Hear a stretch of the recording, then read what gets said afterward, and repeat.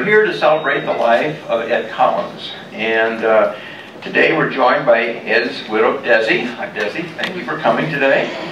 And his daughter, Beverly. Beverly, thank you for coming. Beverly's right there, she is. And many friends and family to pay respect to Ed, to dedicate our private dining room in his honor, along with sharing some personal memories. So, again, thank you for coming. I'd like to introduce Nathan Torno, who has a few words he would like to say. Nathan? Thank you. All right, and I also want to echo Ken's thoughts. Thanks everybody for coming today. A lot of you know this, but Ed worked for Barclay House for nearly 15 years, and as we all know, he was more than just the first person who greeted us at the door. You know, he was that smiling face, you know, that really made our day. He represented Bethesda in such a positive way. I mean, we all saw that every day when he was here. He was such professionalism. I mean, he was the T when it came to professionalism, the coat and the tie.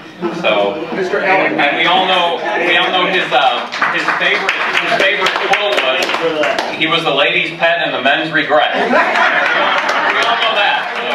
So I didn't want to leave that out. So, and over the years, we had many comments, many letters to management on Ed. You know, what a difference he made, and that style of customer service and that kind of class is kind of missed sometimes in this generation. So it's really neat to see, you know, what the difference he made to this community. And because of that fact, I mean, he left such a huge impact on all of our lives, residents, staff, even guests. You know, that we really wanted to recognize him, Pam, Ken, and myself. So one way that we thought we would do this is what we're doing here today, just celebrating Ed's life, maybe sharing some great stories and memories, and we wanted to dedicate a space in the community to Ed. So what we decided to do was dedicate our private dining room in Ed's honor and name it the Collins Room.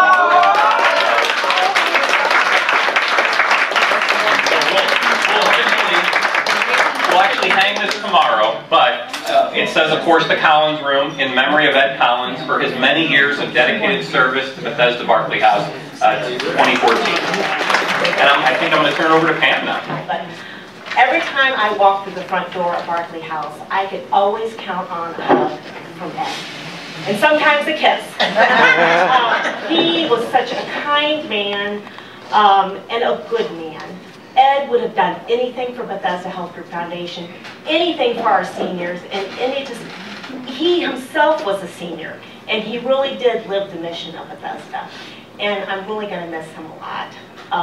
Don't get me going here. Ed was such a good man. He did things in a good way and for the good. In fact, I brought a poem with me today, and I'm not going to show you up, Jack, but because I didn't write the poem. But it's a poem that really, it states how Ed really lived his life, at least the part that I wrote. So if you give me a few minutes here, I have this poem in my pocket. It's not very long, so I won't bore you. The poem's actually written by Robert Louis Stevenson. Wow. For those of you who know Robert Louis Stevenson, and I hope I can get through this without crying.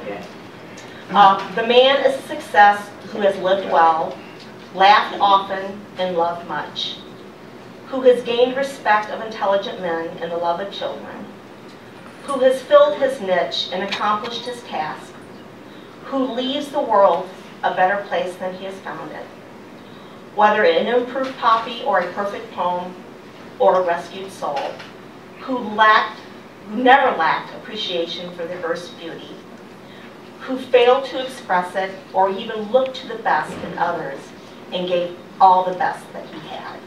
And that's really how I knew Ed. He was really a good man.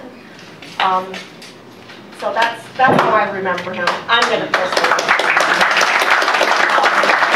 So I'll have to give my answer to other people. But anyways, we're going to now continue the program with Leslie Piesel, who is our bereavement coordinator, and who will continue to celebrate Ed's life today.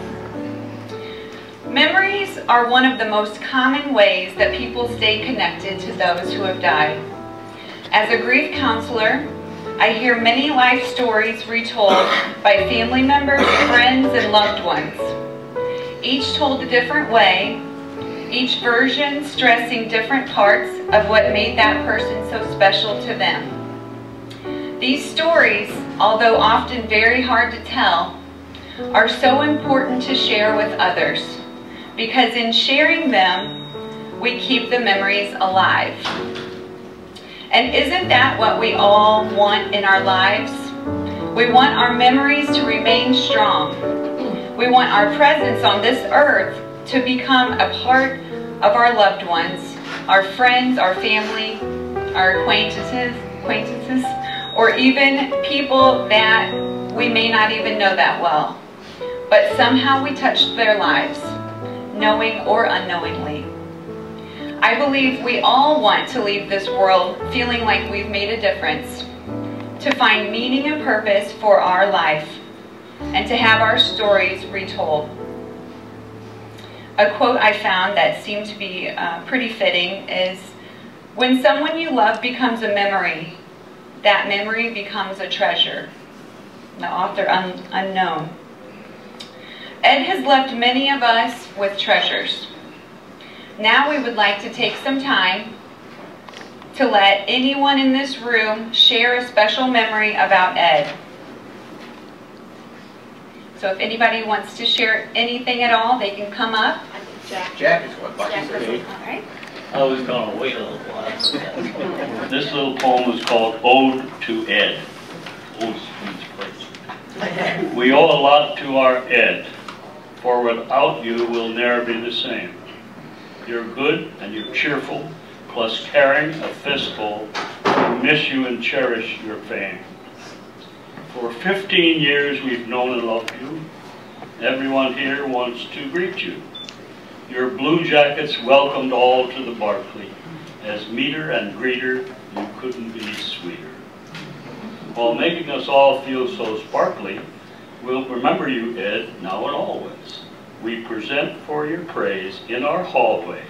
This plaque is to signify many years of your dignity. We miss you and think of you always. We raise a glass to our Ed who has class. From all of our residents and staff, you're the best.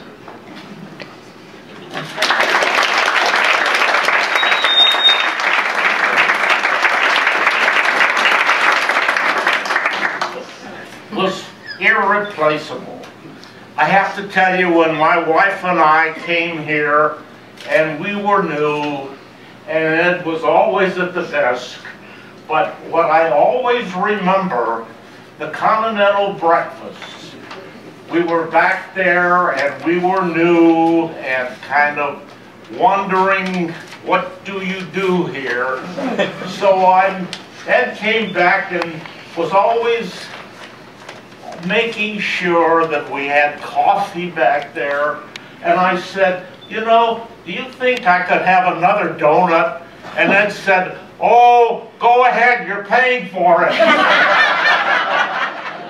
I know all the employees are very close to Ed, and one thing funny was when you would turn the corner and see him with that big cowboy hat on.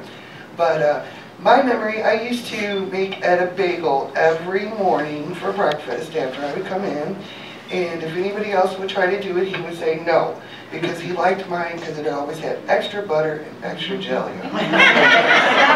That's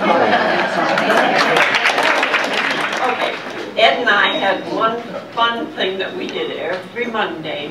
We each put $1 in and bought a Mega Million ticket. And you know, I think it was like 3 years, and we won once. We won $4.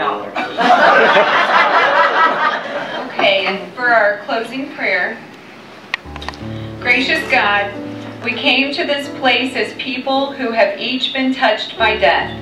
We have lost family and friends recently and in the past. We came to remember, to grieve, and to celebrate the precious gift of this person, Ed Collins. May we leave here with grateful hearts. May we leave here committed to live our lives fully, with hope and with confidence that you walk this journey with us. Amen. Amen.